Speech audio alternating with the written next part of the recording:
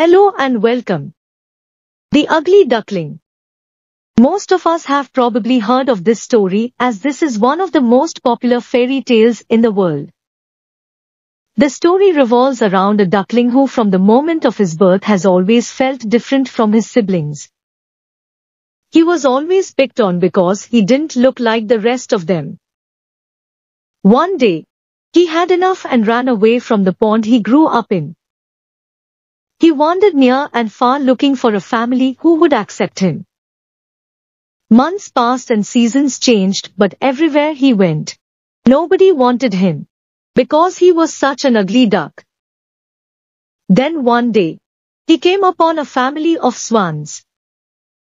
Upon looking at them, he realized that during the months he spent looking for a family to call his own, he had grown into a beautiful swan. He finally understood why he never looked like the rest of his siblings because he isn't a duck but a swan. Moral of the story: we shouldn't be too quick to judge others based on their physical appearance. Just because someone doesn't fit societal definitions of beauty doesn't mean they're ugly. Each of us is beautiful in our own unique way, and it's time we accept and celebrate that individuality. Thank you.